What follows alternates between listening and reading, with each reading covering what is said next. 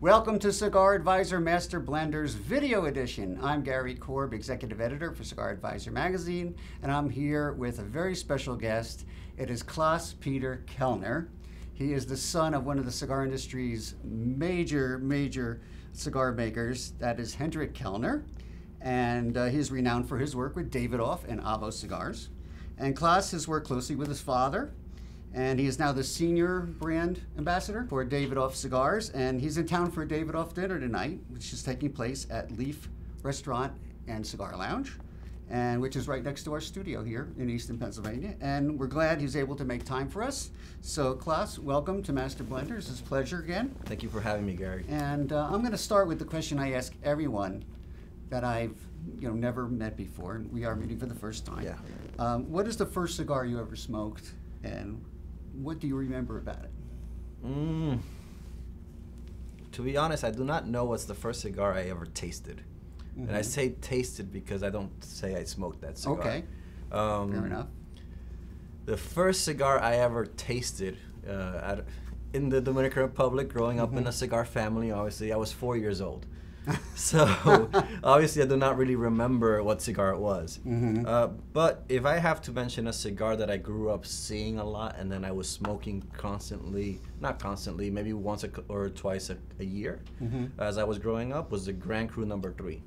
Oh, yeah. Okay. So actually I grew up listening to my father do seminars and tastings, and the cigar that he does most tastings with is the Grand Cru No. 3.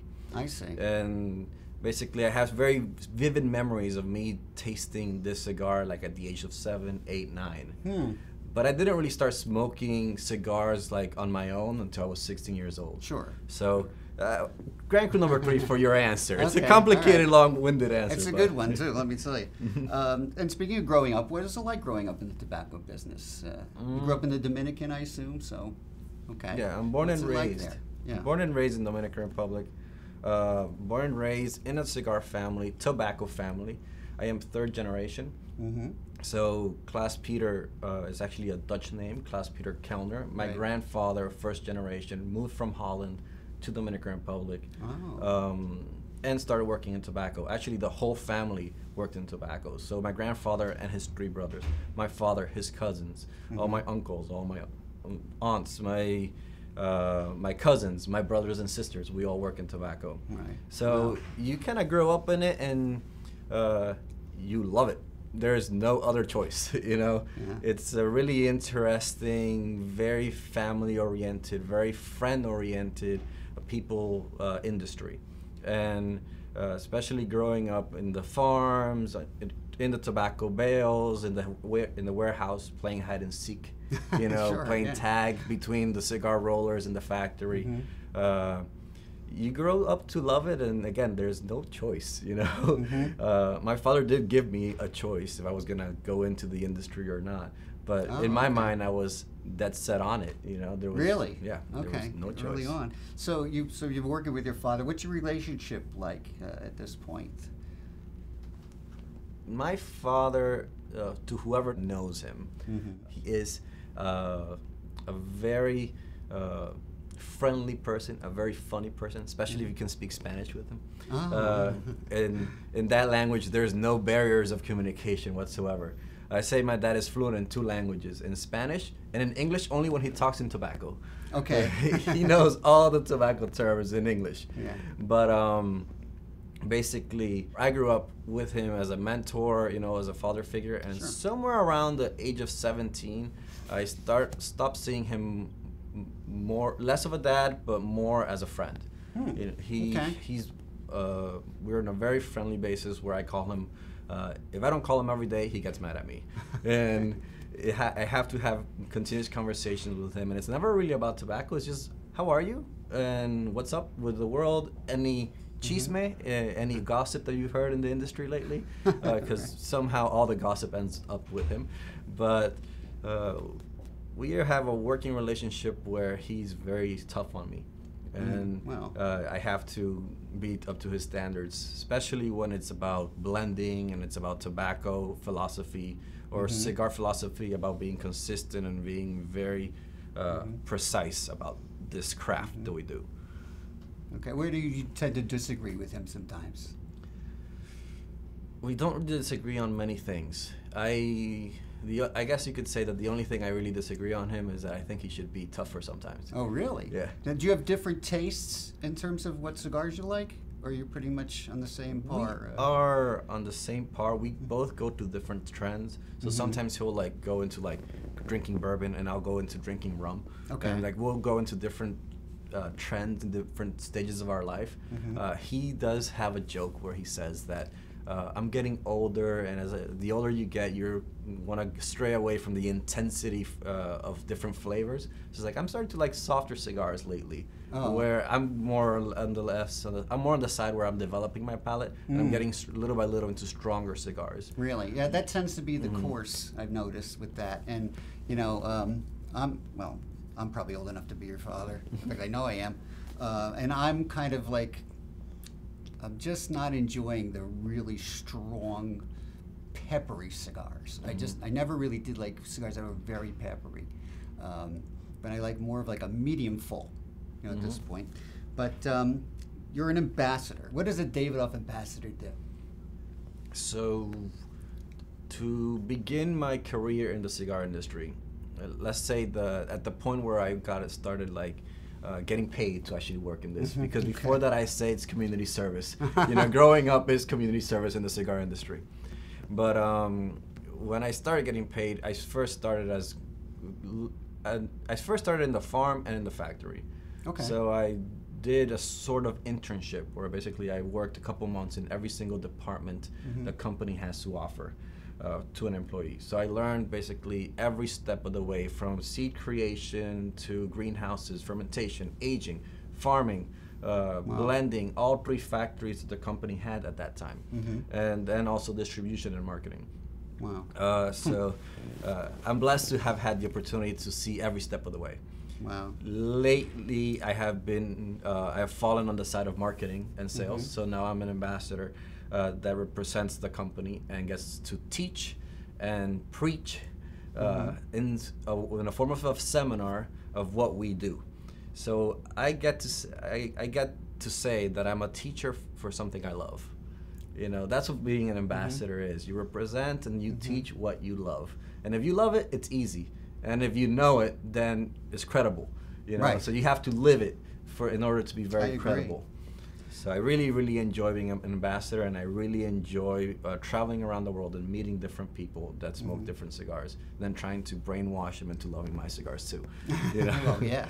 Now, I understand one of your jobs is you take tourists on the tour of the factory and the fields. Is that true? Yes. And can you give us a virtual tour of what they get to see? So if you go down to Dominican Republic, the factory is in a town called Villa González. Okay. It is about 30 minutes outside of Santiago, in the valley of the Cibao Valley of Dominican Republic. So it's in the center. Right. Normally a tour takes 2 days. If you really want to do it well, it's about 2 to 3 hours in the farm and the fermentation warehouses. Okay. And then it's about 2 to 3 hours in the factory. And then we try to split it into 2 days. 1 day is very rough. Sure, yeah. And that's a lot. Yeah.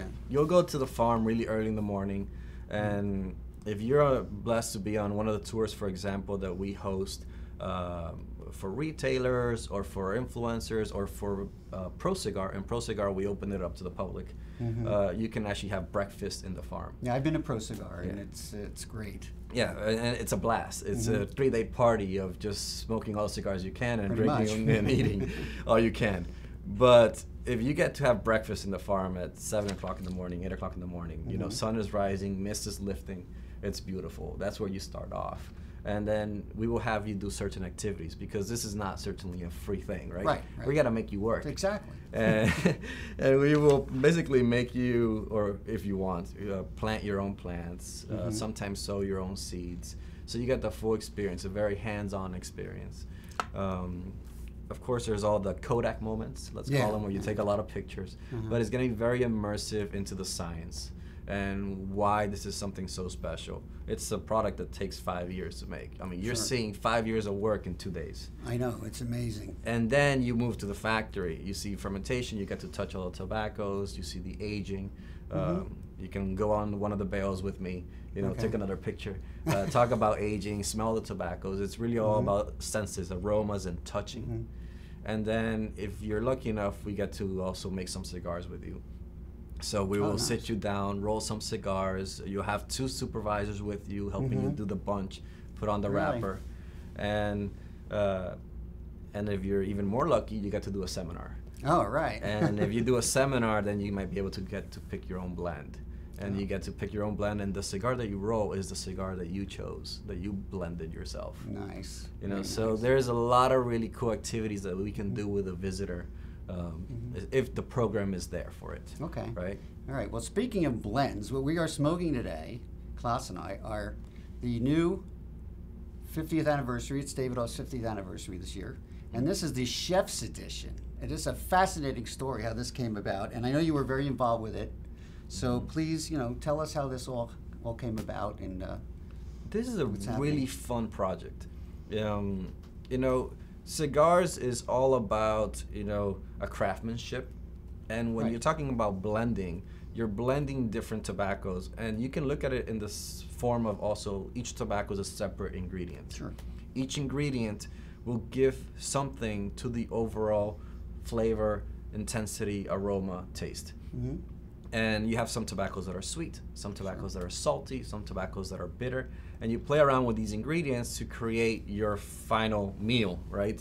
Right. And this is a project that started in 2016 with 5 different chefs. Okay. And some of them Michelin star chefs. Okay.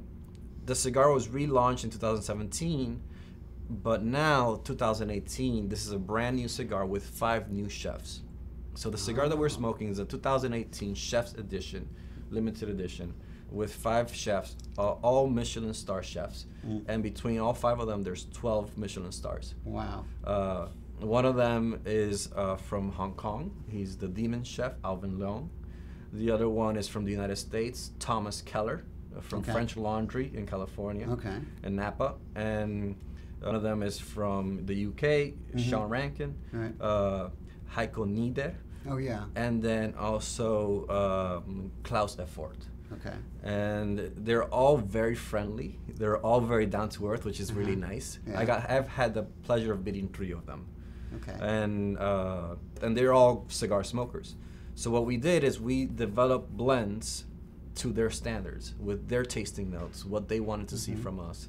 And we send them many, many samples, a lot of interviews to see what they liked, what they didn't like.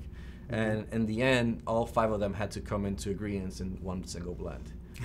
And it was pretty tough. It was much easier than what it sounds like, because really? They all kind of lean towards a certain type of blend. And this is kind of what we have here. There's much more on the medium full, so definitely not overpowering, but it plays a lot with your palate. So as you smoke, it's very peppery, very spicy in the center of the palate. There's a little bit here, not as much, but it's a lot of spices and then some bitters in the back. But it plays around. It plays around and it stings and all over the palate. Just enough sweet, but it's more spicy and bitter than anything else. Well, I'm not getting much pepper. I am getting spice, and I'm going to get that little nice cedar component too. Let me ask you a question. Where are these chefs all cigar smokers? All of them. So they have to be cigar smoker. That's criteria? The first Chef's Edition that we did, they were cigar smokers, but I think that these 5 chefs are avid cigar smokers. There's a difference, that they really enjoy. Right. And then they all have their different likes, but if I have a story, we had 3 of the chefs come down to the farm. It was very impressive. They flew in a helicopter to the farm. This is the first time a helicopter has landed in my family farm, which was pretty cool. But you have these 3 chefs on stage with different media, because it was a press release. Yeah. And you got these chefs smoking up there, and then just the Demon Chef, Alvin, was just all over the place, being really hilarious, and then just being very keen on how much he smokes cigars. So these chefs are more about being really avid, and they really enjoy it. They go to it a lot, Now, your dad and Avo were very close. How well did you know Avo? Did you know him at all? Avo, was like the grandfather. I mean, I'm not gonna say I never had, but a third grandfather. Okay. Actually, my last grandfather passed away when I was 5 years old. So growing up, Avo was like my grandfather. I see. Okay. Avo came into the picture before Davidoff. That's true. Yes. So, right. Avo was a pianist in San Juan, right? In one of the hotels in San Juan, and he would sell actually real estate off the piano, and then and he would meet with different people on the golf course and the hotels, and that's kind of how he started out. He met a friend at a golf course, and this friend was friends of my father, and he said, "Avo, your name is awesome. You have a great personality. You can make a cigar out of this. Okay. You know, I have this person in the Dominican Republic I want you to meet." So Avo goes to the Dominican Republic and meets my father, and they start a brand. One of Avo's best decisions ever was to pay for a designer to create his band. In my opinion, it's still one of the best bands in the market, which is his name all in the band. I know, it's very cool. And he paid a lot of money for that design. And they're hard to remove. Very hard to remove. The material is a little tough, but Avo was going to the Dominican Republic almost monthly, if not monthly, sometimes even more. Every time he ran out of cigars, trying to sell it off the piano, that's when he would have to go and restock. Right. And in the early days, he would actually carry the cigars under his arm and take them to San Juan in the airplane. So there was no shipping involved. Right. Or declaration of goods, you could say. Exactly. Yeah. That's how he started. Okay. And I would see him every month. And I remember very specifically, he would basically put me on his lap, and he would like bounce me around, and and just he was always there every month. Me growing up. When we moved to a bigger house when I was 5 years old, this is when Avo is no longer selling cigars out of his piano. He's actually he's graduated. He's at his cigars in the United States now. Davidoff is doing the distribution for him. Avo decides to buy himself a nice, long piano. Like a grand piano, right? One of the big ones, one of the nice ones. And we call this Avo's poor piano. When Avo didn't have the money to buy himself a grand piano, he decided to give it to my father. So I own Avo's piano, which is pretty cool. Well, I have a piano that he actually played, and he signed it for me. How do you like that? Yeah, I brought my piano to when we were in our old location over here, a couple miles away, and we were going to have an event with Avo, and I said, maybe I'll bring my piano in, and he'll entertain us, And he did, and I said, would you mind signing my piano? And he did, but it's all faded now. It finally faded out. But it's still there. But yeah. But so Avo gave me that piano, or gave my father that piano, and that piano sat there forever. Nobody played it. It wasn't until I turned 16 years old that, for many different reasons, I decided to start playing the piano. Oh, nice. So now I play on Avo's piano, and I've been playing for the last 11 years. Oh. And a lot of the first steps into piano was with Avo. So he's the one that taught me the 12-bar blues. Do you play jazz? A little bit. So he taught me a little bit of jazz. Nice. So it's my beginning steps were with him. And he was always like that grandfather figure. That's great. So yes, I knew him very well. Yeah. I know. I met him many times. He was always a gentleman and just a terrific guy, and I know he's been sorely missed. I can tell you that. May he rest in peace. Yeah. Now you met John Pulo earlier, who I know you've met before when he was in the Dominican earlier this year. He wanted me to ask you, who's Superman? Superman he's been working with us now, coming up 24 years. I know how many years he's been working with us because I've worked with him, and I tend to ask him this question a lot: how long he's been with the company, what's his favorite memories. But Superman is this older gentleman, very nice gentleman, and very hardworking person that works in the blending department for Davidoff. Okay. So we have a blending department where all the blends get created for all the cigars. All the blends get created on a different room. They're weighed, measured, and basically every roller gets 40 ounces. Okay. And these 40 ounces, they have to produce a certain quantity of cigars depending on the size. Now, Superman is a very humble man that barely knows how to read or write. You know, really? It's okay. But he is one of the most versed people I know in tobacco terms. So he doesn't need that, you know. And he's amazing. He is somebody that taught me a lot. When you're gonna create a blend, tobacco has to be a certain humidity in the filler. We always say eye percentage between 11 and 13%. Who's the person that says if that tobacco is good to be blended? It's Superman. Okay. Who is the person that from far, they say, hey, is this tobacco good? And he sees it from far, he's like, oh yeah, that tobacco is good. Or no, that tobacco is too dry. Oh, it's perfect, it's on point. And he's the one that he's just been working in it all his life, and he knows the leaf. You know, he doesn't know the cigars, he doesn't know the farm, he knows the leaf. He knows when it's ready to be blended. And his last name is Marte, Mars. Superman from Mars. It's just great, you know, and that's his legit real name. That's his ID, his birth certificate. That's what his parents named him. So we have Superman working for us, and he's one of the key people in the blending department. And the joke is, why are Davidoff Cigars so great? It's because we have Superman working for us. You already sort of mentioned this, but what do you look for in a good cigar? You sort of touched on it, but what do you know, you said you're kind of drawn now to stronger blends, or more full-flavored, I should say. Well, when you look at a cigar, you have to analyze it with all your senses. There's 5 senses involved, right? So the first thing that you're going to look at is basically sight, right? So you're going to look at a cigar from far. You're going to see the wrapper. You're going to see its shine. You're going to see how oily it is. And you can actually, when you touch it, then you can confirm how oily it really is. But you're going to see the veins, how veiny it is.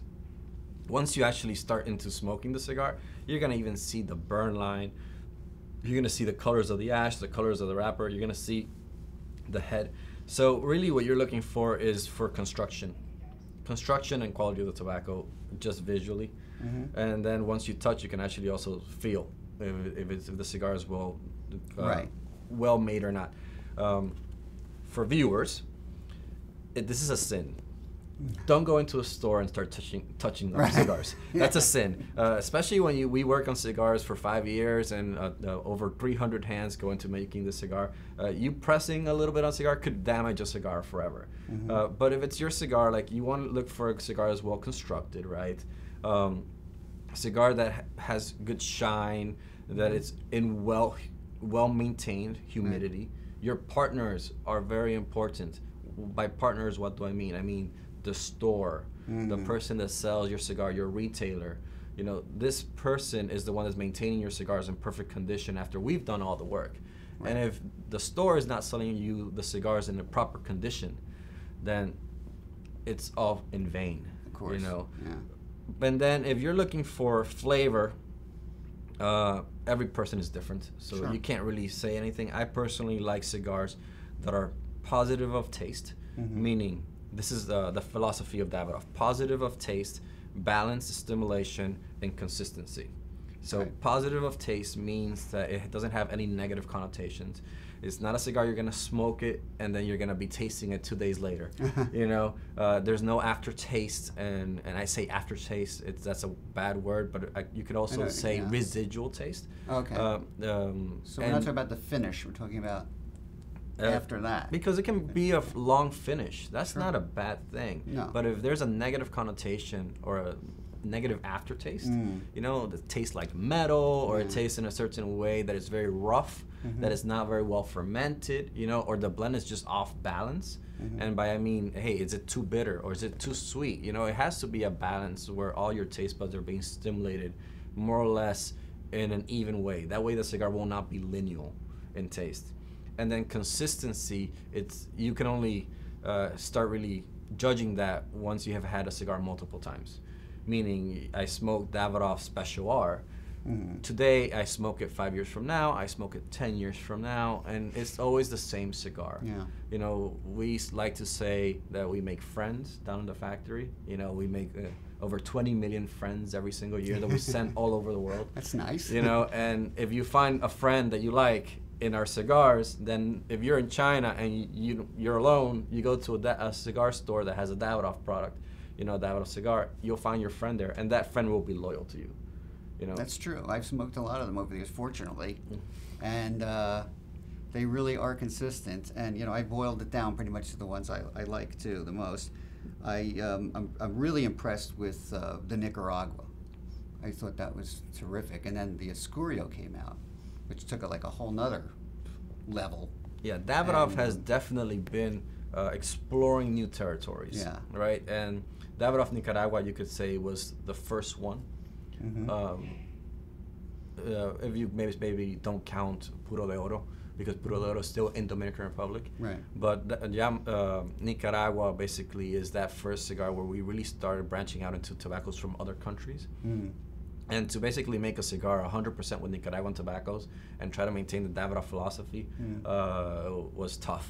Okay. You know, because many Nicaraguan tobaccos tend to be very lineal in taste, sweet, bitter, very Habano-like. And you have to really find a balance between all the tobaccos that Nicaragua has to offer to maintain a balance on the acid side, on the salty side, on the spicy side. Right. That way it's not just one-dimensional. Escurio brought in sweet and spice from Cubra and Matafina. And then we have also launched other cigars that have tobaccos from other countries as well, here and there, Peru, Mexico. But we're definitely branching out into much more taste experiences that are diverse.